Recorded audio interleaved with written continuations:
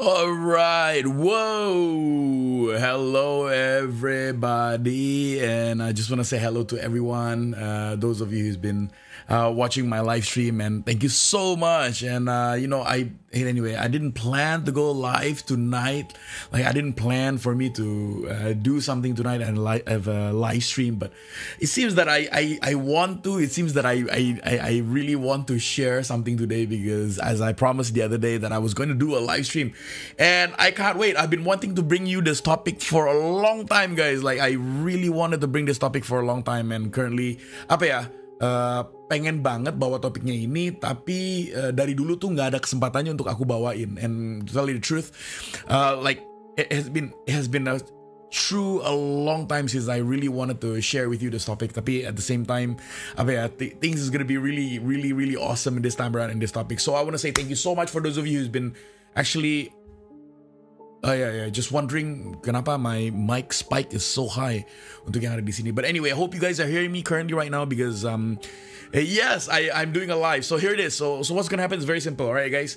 So for those of you who are new to the channel and you probably watching this 10 o'clock tomorrow morning, because I do know once you don't follow the live, kalau kalian nggak ada di live-nya ini sekarang, that means you're gonna watch this tomorrow, besok lah. And I think tomorrow at 10 o'clock, and you'll be watching this. For those of you, this time around it's going to be quite scary, because I do know some of these board games that I'm about to share with you are the ones you probably seen, yang kalian pernah lihat dan kalian mungkin main enggak, tapi pernah tahu yang namanya banyak orang yang suka main. So here it is. So today is going to be really good. And for those of you who haven't subscribed to my YouTube channel, please do subscribe now. And just I will give you a couple of seconds for you to subscribe now. And I think it'd be all good, because you know why? My analytics itu katanya ya, dari 100% orang yang subscribe to aku, 80% masih belum subscribe. Jadi mereka datang ke sini hanya nonton, tapi mereka don't subscribe. I know you like it and all that, but you know it will do a really good thing to the channel. And if you like the channel also, it'll be really good also. It doesn't help me, it doesn't get me paid quite anything at all, but it just really helps the channel untuk channelnya ini very healthy. Alright, so I can't wait to share with you this. I've been wanting to share you this 2 weeks ago and sampai sekarang, and I didn't have a chance for me to share. So here it is. You guys ready? By the way, if you're sleeping alone tonight, you should not watch this stream. Kalau kalian tidur sendiri tonight and agak sedikit takut, go away from this stream now, and you should just shut it off and watch the stream tomorrow at 10 o'clock. But if you say you're brave enough and you want to take the challenge, stick around, because I'm going to get you spooked tonight, and hopefully you get very, very scared. And I have a true life story.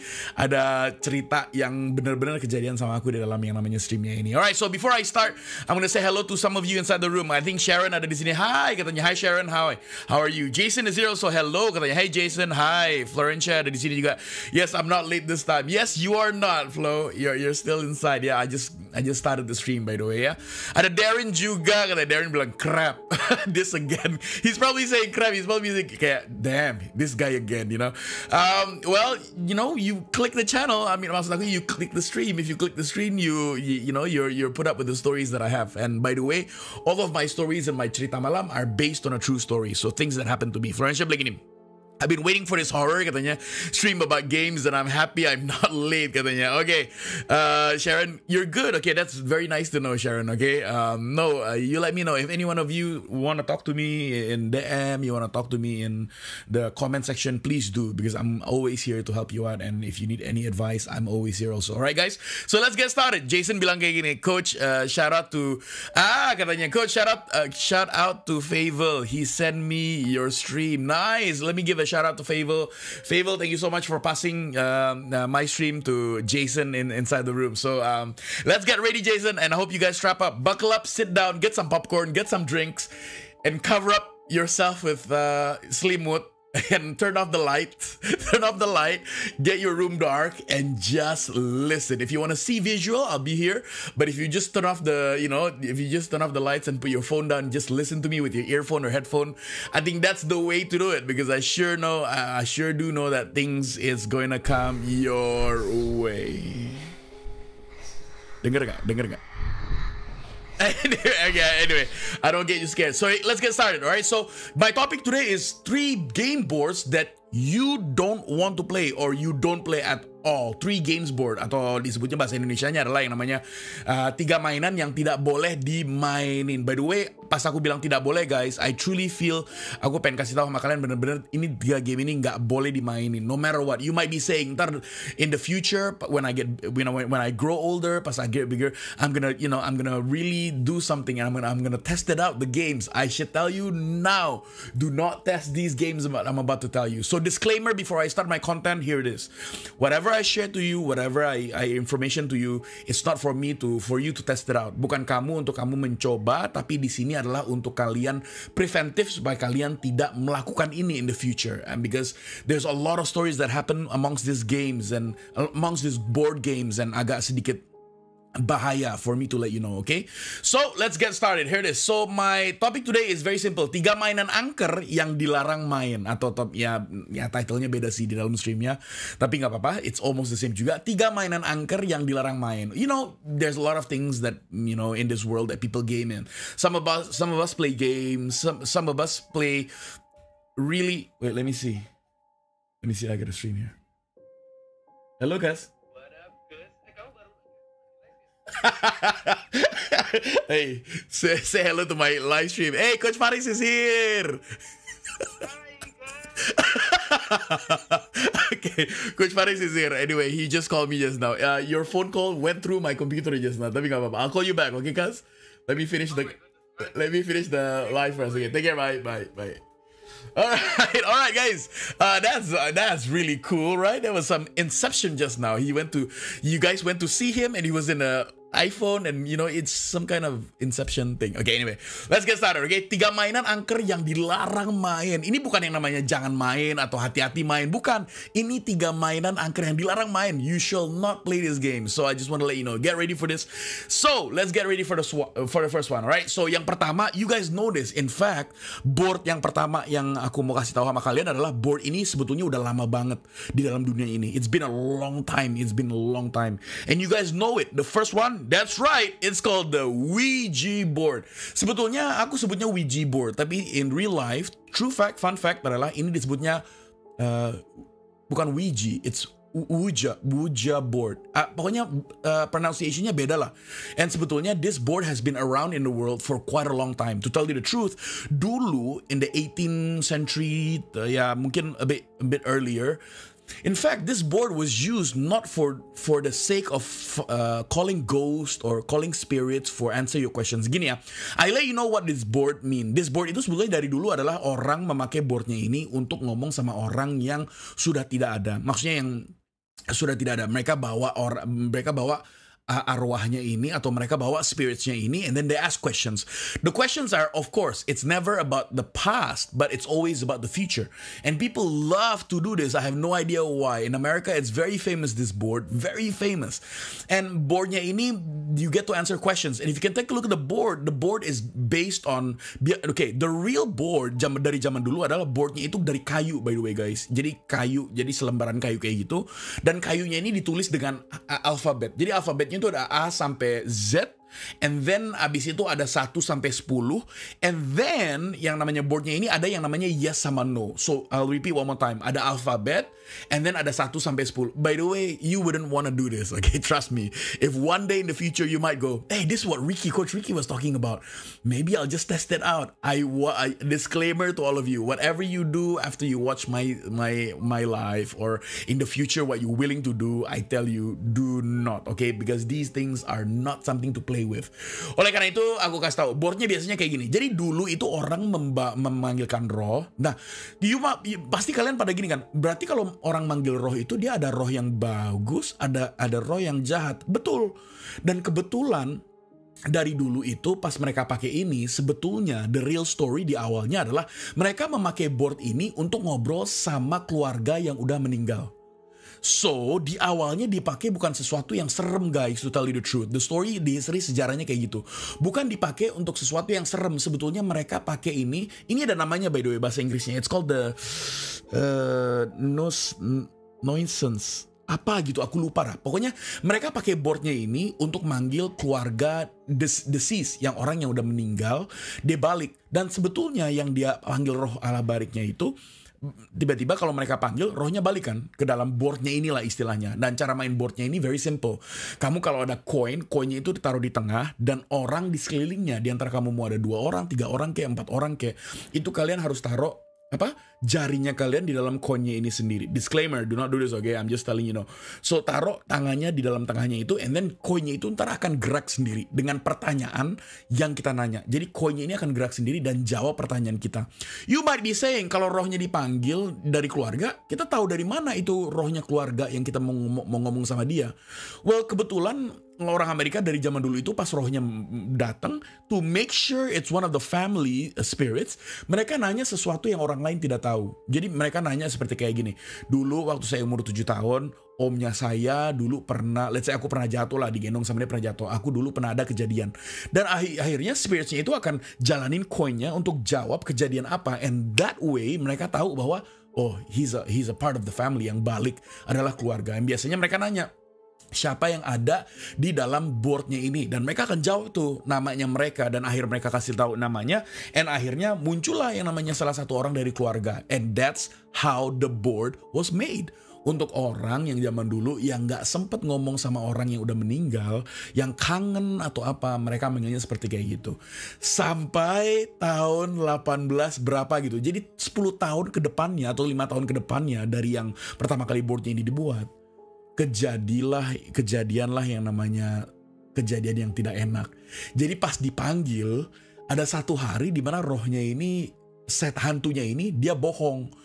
Jadi dia bohong. Jadi ada satu hari di mana pas lagi gerak-gerak kayak gini, pas ditanya, gini, kamu keluarganya aku, nama kamu siapa? Ditulislah nama keluarganya. Tapi kejadiannya waktu itu, by the way ini ada di koran Amerika dulu guys, ada di arsip Amerika. Jadi pertama kali yang kejadiannya ini yang tidak benar, and akhirnya boardnya itu di ban, adalah hantunya yang masuk ke dalam boardnya ini, dia bohong.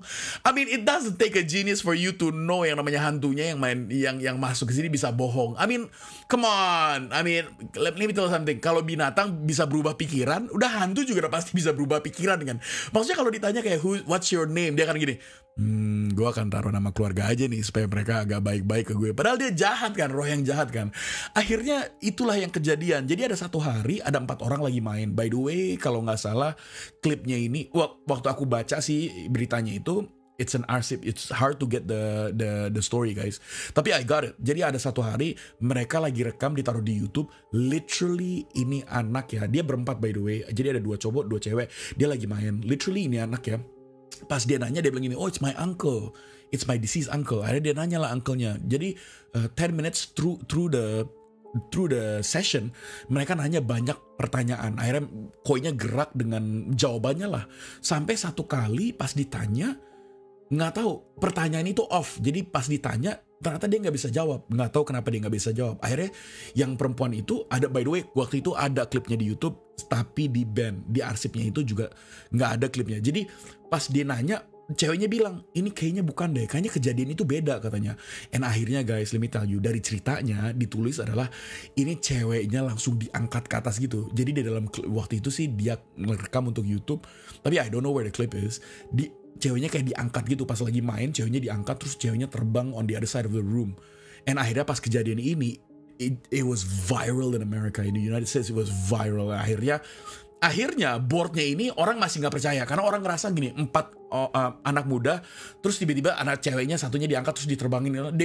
Mereka pasti mikirin, oh it's a prank, they made it somehow. Mereka buat, jadi it's nggak bener. Akhirnya mereka masih oke-oke aja. Sampai, you guys won't believe me, I'm about to finish with the Ouija board. Ready? Sampai satu hari Ouija board ini dijual di Toys R Us. Can you believe me or not? You believe me or not? If you go to Google right now, right, you open another tab, you write yang namanya Ouija board, beli Ouija board, they will give you Hallmark. Do you guys know hold on ya, itu dari perusahaan Hallmark atau enggak? Pokoknya dijual. Jadi Ouija board ini dijual di Toys R Us. Jadi ada seberapa tahun itu you can just buy this off the shelf yang namanya boardnya ini. Karena they thought it was something really cool and they didn't believe it. And then sampai sekarang di sini masih banyak kejadian-kejadian yang rohnya nggak mau balik. And akhirnya Ouija board ini di-ban guys. Tapi to tell you the truth, banyak orang yang masih mainin yang namanya Ouija boardnya ini. Walaupun it's illegal currently di seluruh negara di mana-mana, tapi masih ada aja orang yang mainin yang namanya Ouija boardnya ini. To tell you the truth, namanya Ouija, nama bener kan? Ini. The makers of the first talking board katanya asked the board what they should call it. The name Ouija came merinding gue. The Ouija came through, and when they asked what does it mean, the board replied, "Good luck." It was the first person who actually made it, and it really truly happened. Ouija itu namanya good luck. Tapi along the way banyak instant kejadian yang orang-orang tuh ngerasa takut banget. Jadi guys, okay, the second one, you ready? I don't want to say this name guys. I literally don't want to say this name sebetulnya. Aku gak mau sebut sih namanya. Jadi kalian baca aja ya dari screennya aku ya. Karena gue gak mau ngomong sih. Karena ini it's in Indonesia kan. Jadi in Indonesia itu dari Amerika. Yang dari Indonesia adalah dia nih. Gue gak mau ngomong dia atau apa. By the way, ini adalah folklore dari dulu yang bener-bener banyak orang yang percaya bahwa kalian bisa kaya dari dia. Atau bisa minta apa aja dari dia. Gue gak ngerti sih. I have no idea why I call it dia. It seems like a living person, but it's not. So what happens was dari dulu adalah ada cerita yang namanya ini, yang ada di screennya aku sekarang, right over here. Kalau kalian bisa ngeliat. Dulu ini dia ada enchantingnya. Jadi dia beda banget sama Ouija board. Kalau ini ada enchantingnya, artinya ada kalimat yang bisa di-ngomongin. Kalian pasti pernah dengar kalimatnya ini. Atau satu kalimat gak sih? Ada berapa kalimat lah? Ada berarti kalimat. Jadi kalau kalian mau main yang namanya ini, mereka dulu itu orang yang dulu banget. Karena gini ya, mungkin menurut aku dari ceritanya, karena I look up the research the story. Jadi dari dulu adalah banyak orang yang mau uang katanya, banyak orang yang butuh uang namanya, banyak orang yang pengen rich, pengen kaya dan lain sebagainya. So ada bukan satu hari sih. Jadi dulu ini seperti kayak satu game atau satu panggilan di mana mereka bisa ngelakuin apa aja. Contoh 1, bikin orang cinta sama orang lain. 2, bikin orang sakit. 3, bikin orang kaya. 4, dia bisa ngomong seperti kayak Ouija, dia bisa ngomong sama yang namanya barangnya ini yang ada di screennya aku. Man, itu serem banget, just to let you know. Okay, so the story adalah dia punya kalimat. Untuk kamu manggil dia, itu kalimatnya itu ada kalimatnya. Sebetulnya I remember kalimatnya. I just don't want to say it tonight because tonight adalah malam Jumat, and I literally don't want to say it tonight guys. So I just want to let you know. But if you go Google, you should know kalimatnya. By the way, if you see it, don't read it out. Karena ya aku gak bilang bahaya sih. It's just that gak enak aja disebutnya. Okay, so ini pas udah dimasukin, biasanya ini bisa berdiri sendiri. Jadi kalau lihat di sini yang namanya patungnya, aku bilangnya patungnya, bonekanya lah. Bonekanya ini bisa berdiri sendiri, and akhirnya bonekanya itu bisa geter. Pas bonekanya geter, biasanya kamu nanya apa aja, bonekanya ini bisa jawab in the sense of suara atau nggak ditulis di bawah. Jadi kamu biasanya taruh kertas sama taruh pensil. This really happens. You guys know kan, ini dibuat dari film juga. Ini ada film yang ini kan, you guys know. Ini filmnya juga based on a true story katanya. And konon katanya di filmnya itu, pas mereka lagi shoot filmnya itu, banyak kejadian-kejadian yang sangat-sangat aneh. By the way, ini masih sering dilakukan sama orang Indonesia, just to let you know. Karena aku gak mau sebut namanya, it's karena itu alasannya, masih sering dilakukan sama orang Indonesia. And pas, just to let you know, pas dikasih gini ya, karena gue takut banget, karena sering dilakukan, takut aku baca kalimatnya, and akhirnya dia dateng lah by accident lah gitu. I really don't want to tell you the truth. And a lot of my friend has played this. Banyak teman aku udah pernah main. Nggak tahu deh kalian pernah denger nggak yang namanya ini nih, yang satu ini. Banyak teman aku yang udah pernah main. Banyak teman aku yang main itu akhirnya mereka juga sampai sekarang. Ya aku gak mau cerita sih, karena menurut aku kakaknya dia mungkin nonton live streamnya aku yang ini. Aku cuma mau bilang aja, dulu ada teman aku yang main, dan akhirnya pas sudah main selesai, sampai sekarang pun dia jadi bukan biasa. Maksudnya anaknya itu something is off. Mungkin aku mau bilang kayak gitu, something is off about him. Jadi the way he speaks, the way itu, dia main cuma sekali, and akhirnya seumur hidup dia jadi anak yang seperti kayak gitu. I just wanna let you know, I don't wanna say his name because I do know that the whole family is a friend of mine, and his brother is a good friend of mine. And his brother is probably looking at this stream, and I really don't want to ceritain mengenai itu karena it has something to do with the family. Jadi gue nggak mau ada kaitannya dengan itu, and gue nggak enak lah karena ada keluarga di sini ya. So that is guys. I mean, this is like real. This is true real. Okay, the last one. You ready? The last one hits home for me. Do you know why? Because it's a Japanese board. It hits home with me. So the first one is an American. The second one is Indonesian, and the third one is a Japanese board. And why it hits home with me? Because I played this. I tell you first. Okay, disclaimer. I played this one. And this one is close to the heart with me. Why? You guys know that I used to live in Japan, right? When I was in Japan, I went to a school, Nagoya International School. Now, the name of the board is called Kokurisan. Now, that is the name of the board. Now, it has an enchantment also. I don't want to repeat it a couple of times.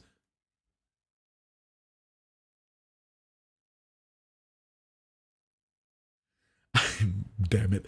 I have no idea. Anyway, I just heard a girl's voice just now on my headphone. Ada yang bilang ngantuk or something. Anyway, I don't want to think about it. So this one is right after aku sebut namanya lagi. Okay, so I played this, namanya Kokurisan. Kokurisan ini juga ada enchantmentnya, ada kalimatnya. And kalimatnya itu aku pernah sebut. So dulu aku pernah main yang namanya ini. I'll let you know main Kokurisan itu seperti apa. This is very simple, and everyone is doing it. You go to YouTube, and all the Indonesians also trying it out. They're testing it out also. I don't know how to play this. You just get a piece of paper, right? You get a piece of paper. And then you write from 0 to 10. So same, right? Deja vu for you. Mirip seperti kayak yang namanya Ouija board yang tadi. 0 sampai 10. And then you have to write the hiragana text of Japan yang A, I, U, E, O. You know, kaki, ku, keko, sasi. You have to write that all the way sampai n, because the alphabet in Japanese is a bit different. The numbers are the same, but the alphabet is a bit different. So you have to write a, ka, sa, ta, na all the way, which is a, u, e, o, kaki, ku, keko, sasi, su, se, so, tati, tu, te, to, and all the way. And then that's how the ghost is called Kokurisan, and that's how he moved the coin and answer your question. Now you're probably asking me, how can you play this with alphabet? Yes, you can, but they say if you play with alphabet, normally the spirits that come, it's not from Japan. Normally it comes from your country. So Kokurisan is a very special board game which you can actually play alone. And when you can play alone, or you can play with two people, this is what happens. Okay, so after you draw the number and then you write down the hiragana. And there's always a hai and a ie. Hai and ie means yes, and ie means no. And then in the middle, like my screen, in the middle, there's a tori gate, which is a gate which is red color. And normally this gate is in the middle of the paper. Why? Because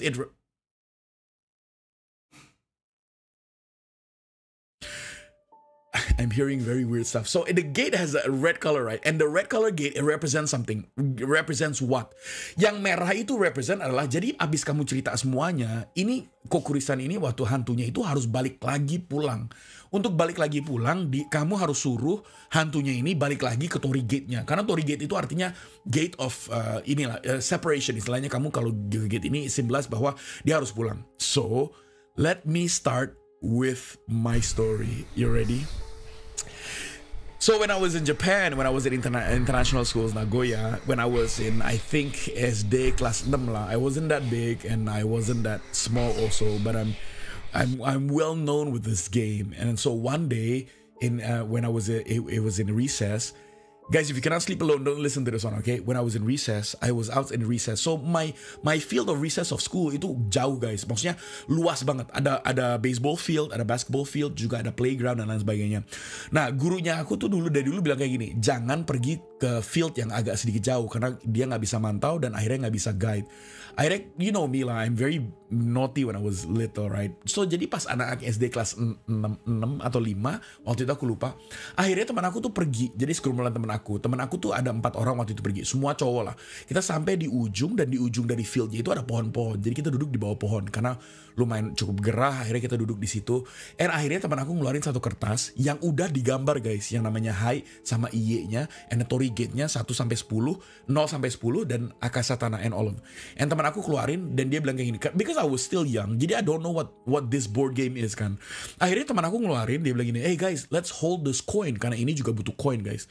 So let's hold this coin. Akhirnya semua bikin pegang koinnya ini kan. Karena aku juga nggak tahu, jadi aku ikut-ikut aja. So disclaimer for all of you, just to let you know, kalau if your friend asks you to do something, don't always say yes, okay? Think about it first. So yang kejadian adalah here it is. Pas dia suruh pegang, aku pegangkan. Terus dia bilang gini sebelum kita main, dia bilang kayak gini. So by the way, after we do this, your life will change. Terus aku kayak, what do you mean my life will change? My life will not change. My life will be the same. Dia bilang after we do this, your life will change. So he puts his finger, one finger, and puts it in a coin, and everyone does so. And then I ask myself kayak, this is like some kind of spiritual stuff, and I realized no, right? And then my friend says, are you ready to do this? So I said, might as well, because I don't believe it. Saya nggak percaya, I didn't believe it. So I just said, might as well, let's do it. So the stupid thing was, I said yes, and then the guy enchanted the verse. Verse-nya ini banyak di Google, guys. Jadi di Google itu akan kasih tahu verse-nya, except I don't want to tell you the verse. Ready? So he enchanted the verse, and then he says, now everyone say it after me. So the system goes like this. So once one person say it, the rest have to say it together. So when everyone stays together and everyone stays quiet and silent, because you need to give a couple of minutes for the spirit to come and grab your coin. So when he says it, it gave me a couple of 1 minute. I mean, I tell you what happened, and I tell you what I felt, okay? When he said it, I don't know, believe it, you guys believe me or not, but when he said it, there was a burst of wind. Kayak I realized it was very cold, but it was at a very hot day, so it was very strange. But I thought it was like, ya udahlah, mungkin cuma angin doang. So the guy starts asking question. He goes, like this, Kokuri-san, I want to know, will tomorrow rain? So he started with a very easy questions first, right? And then he started to go, okay, then the coin moved. I looked at the coin. I tell you no joke, guys, because I myself asked kayak gini, this is a lie. Like I told my friend kayak, you're pushing it, and my friend's like, no, I'm not pushing it, and I'm lifting. And my friend was like, nggak tekan, tapi my friend was like lifting kayak gitu, lifting it. And I looked at the coin, right? I said to myself, there's no way someone's pushing this. There's no way. And I also in my mind, aku kayak gini, there's no way there's no way this thing is moving by itself. Also, there's no way. I don't believe it. And akhirnya gerakan, and then it gerak to yes. And I said to myself, oh, and I told all my friends, aku bilang kayak gini, you guys are pushing it, right? It's not me, let me tell you. Stop pranking me. I told everyone, right? Terus mereka bilang gini, no, it's not us. Dia bilang gitu. Akhirnya orang bilang gini, Kokuri-san, please balik lagi ke dalam Torii Gate-nya yang merah. Akhirnya dia gerak lagi, guys, koinnya ke Torii Gate yang merah, karena dia harus balik lagi kan. Ada orangnya nanya lagi. So long story very short, kurang lebih 10 menit, aku lupa lah pertanyaan itu ada seberapa. Yang aku ingat adalah teman aku nanya kayak, ujian berikutnya itu kayak gimana. Itu satu. Don't judge us, okay guys, we were in SD, jadi we like to know the test answers. Nomor 2, teman aku nanya kayak, di antara kita berempat yang okay, I don't want to tell you this, but he really said it. He goes, yang mati duluan itu siapa? Tapi pas dia ngomong, ada seberapa yang dia ngomong, aku lupa, guys, jawabannya. Sebetulnya dia jawab semuanya. Jadi sebetulnya koinnya itu gerak, jawab. Cuman it's just that terlalu lama di SD, I couldn't remember. So, long story very short, you ready? Here's what happened. At the end dari pertanyaan semuanya, teman aku bilang gini, Kokuri-san, balik lagi ke Torii Gate-nya dan pulang. Jadi dia muter ke Torii Gate-nya, dan koinnya itu nggak mau ke gate-nya, guys. Nggak, sumpah demi. Itu koinnya itu nggak mau ke gate-nya. Akhirnya koinnya itu muter ke no, dia muter ke yes, dia muter ke 8, dan dia muter ke angka 6. So aku lagi mikir kan, apaan sih ini, aku bilang gitu kan. Akhirnya aku bilang ngomong lagi supaya dia balik. And from that moment I started to believe, guys, this is no joke. Aku bilang kayak gitu. Aku bilang sama teman aku, you better tell him to go back to the Torii Gate. Terus dia bilang lagi, balik lagi ke Torii Gate. Koinnya tuh gerak, cuman dia gak mau balik lagi ke Torii Gate. So I remember, karena I precisely remember kejadian itu sangat serem banget. Aku bilang kayak gini, okay, ask one more time. Jadi abis 5 kali dia gak mau balik, ke 6 kali dia balik. I realize kenapa dia 6 kali dia balik ke Torii Gate, karena dia udah lingkarin angka 6 udah 2 kali, guys. Dia udah lingkarin. Jadi dia pengen kita ngomongin suruh dia balik 6 kali. You guys know something, right? The number 6, it's not good. You guys know something, right? The number 6 is not good, right? It means it's either, okay, I don't want to tell you this, but just look it up. Number 6 itu nggak baik banget. And akhirnya dia balik nih ke Torii Gate-nya nih. Udah balik ke Torii Gate-nya, nggak tahu gimana, koinnya itu pas mau dilepas, koinnya itu langsung lari ke angka 4. So, let me get this straight with you, okay? Dia melingkarin warna 6-nya, abis itu dia lari ke warna 4. Warna 4 in Japanese, itu di pronounce-nya shi.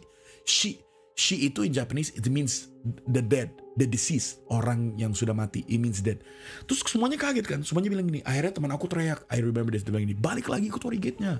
Akhirnya dia balik lagi ke Torii Gate-nya, gak tahu gimana teman aku lepas koinnya kan.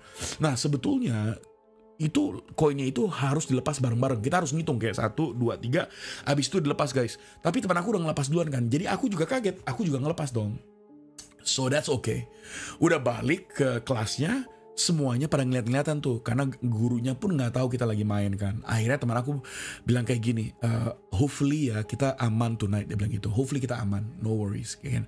Hopefully kita aman. Udah nggak tahu gimana, we all came back home. When we all came back home tomorrow morning, my friend yang lead board gamenya itu nggak sekolah. Dia nggak datang. Akhirnya aku kaget kan. Terus gurunya nggak tahu gimana, salah satu teman aku yang berempat itu kasih tahu gurunya. Gurunya akhirnya ketahuan. Akhirnya gue dipanggil di principal office. Salah lagi gitu kan. Datang ke principal office. Principal aku bilang kayak gini, so I heard you play a game yesterday. And dia bilang gitu. Terus ya aku jujur dong, aku bilang ya, we played this game yang namanya Kokurisan. Dia bilang gitu. Terus dia bilang gini, do you know it's a Japanese game, it's so dangerous, even the adults doesn't play this game. Dia bilang kayak gitu. Why did you play this game? Why did you say yes? I said I didn't do it, it was my friend who did it. Dia bilang yeah, and now you know what happened to him, right? Dia gak datang ke sekolah. So I said I have no idea where he went, I have no idea what happened to him. And I said what happened to him? I asked him, right? Terus dia bilang gini, we also don't know, and we've been calling his parents, and his parents says he doesn't want to go outside his room, and then the guy doesn't want to go to the school. Long story very short, after 3 days, the guy came back to school, my friend. And when he came back to school, I was like, hey, what's up? You know, how you doing? And everything else. And he had a poker face on. He didn't smile. He didn't laugh also. He just went up to me and said, oh, hi, how are you? Long time no see. And I said, okay, so the class finished. After the class, here's what happened. You ready? And I said, dude, why didn't you come to school? It's been 3 days. What happened? Everything okay? And he goes like this. He turned around to me with a very, very sad and a very weird face. He turned around to me. He goes like this. The spirit hasn't gone away. Dia bilang gitu. And I said, what are you talking about, dude? It's been a long time, 4 days or no? He goes, no, it hasn't gone away. And I said, how the hell do you know? And he turned around. He goes, because I know. And I said, wait a minute. How the hell do you know? How would you know? Tell me, how would you know? Why do you tell me like this? The spirit is still here. And he goes, well, when I came home that day, I opened my bag and I opened my books. And when he opened his books, guys, it says written inside the book, dia bilang ini, I'm still here. Di semua lembar ada yang nulis I'm still here pakai bahasa Inggris, dan tulisannya itu tulisan kayak orang cursive, orang dewasa. Jadi pas dia ngelihat di semua lembarnya tulisannya I'm still here, I'm still here, I'm still here, di seluruh buku tasnya dia, guys, let me tell you. And hari itu pas aku bilang show me the book, show me the notebook, and dia bilang I will bring it tomorrow, and I saw it with my own 2 eyes. I tell you no joke. And I tell you something, okay? Aku udah ngeliat bukunya ini. You guys kalau nggak kuat, you guys leave the room now. Pas dikasih lihat bukunya, pas dibuka nih, tulisan itu bukan dari pensil, guys. Tulisan itu bukan dari pensil, let me tell you. Tulisannya itu semuanya warna hitam sih, bukan dari pensil tapi tuh. Jadi pas aku ngeliat, pas aku geser kayak gini, ternyata nempel di tangannya aku. It's kayak abu gitu, kayak abu ya orang yang apa sih? Kayak orang mati yang dibakar dan abunya gitu, ngerti gak sih? Kayak areng gitu loh. Tapi ini my just guess sih, mau aku kayak areng. Dia nulis di bukunya itu kayak areng. Tulisannya gini, I'm still here. In all of the pages dalam bukunya dia. Tadinya pagesnya kosong semuanya. And I lift up the abu, right? It's still in my hand. I said, what kind of pencil is this? I told him, right? And then I came home, I went to talk to my mom, and my mom and dad came to school. Every mom, jadi the 4 friends that I have all came back to school with their parents. And mereka bilang, their parents says, okay, something really bad is happening to my son. And my son is not well. And my son doesn't want to go to school.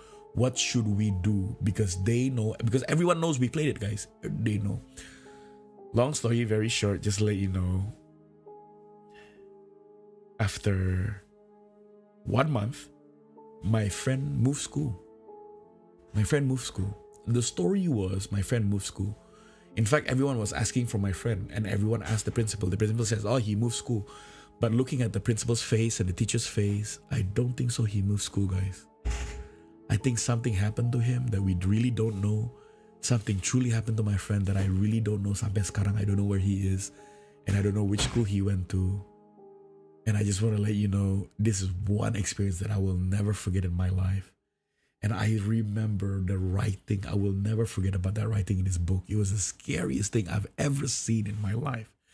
Anyway, guys, that's it about my story. I don't want to talk anymore. Hey, man, I just wanted to, I just, man, it's so scary. I don't want to share this anymore, just to let you know, because thinking about it gives me the creeps, let me tell you. Guys, I just want to tell you, thank you so much for being here for my 3 board games that you're not allowed to play. Let me just read the chat box here with everyone inside the room. I have okay, Jason says, okay, Florencia says, I have popcorn, but I haven't cooked it. Florencia bilang, Coach, don't tell me you tried this. Yes, I did. You know the story. Faris is here. Yo, I was there. Faris was in the phone. Right now, he's inside the live chat box. Yes, Florencia bilang, no, oh my god, how are you brave enough to play it? I played it. I never want to play again. Coach, oh my god, why do you keep saying there's a girl's voice? Because there was just now, truly no joke, Sumba, in my headphone I heard there was a voice. Okay, Florencia bilang, you also said that in your previous stream. Oh my god, I'm scared for you. Okay, anyway, Declan, okay, thank you so much, you were scared for me. Declan is here. Hello, hi Declan, hi. Katanya, oh how? Okay, so guy, oh my god, yes, I'm in Indigo. If there is a ghost, it feels cold and hot. You're right, you see it, you know it, right? Orang suka bilang kalau misalnya kamu ngerasa ada sesuatu yang aneh, udah pasti rasanya dingin. You know it, right? And kalau orang ngerasa sesuatu yang aneh, udah pasti rasanya dingin, nggak panas, karena mereka tuh katanya hawanya dingin. Friendship bilang gini, I think if the ghost follows him, he will become really sick. Yeah, I think that's what happened to him, because his face ya, pas dia masuk ke sekolah, pas aku ketemu dia itu, dia kayak he's not feeling very well. Let me tell you, not feeling very well. That's what happened to my uncle. Oh my goodness, something happened to your uncle. Oh, I hope he's okay. Oh my goodness. Okay, anyway, guys, that's my 3 stories of today. Dari cerita malam of today, guys. I want to say thank you for you guys for being here. I want to say hello to Florencia, Faris, Declan, and Jason, who's been inside this room, and Darren also at the beginning, who's inside the room. I want to say, and Sharon also. I want to say thank you so much for coming inside my cerita malam. I really do appreciate it, guys. Thank you so much. Before you leave, guys, can you please give me a like? It will really help the channel. It doesn't help me. It doesn't give me anything, but you know, if you can just give me a like, it really makes the channel very healthy.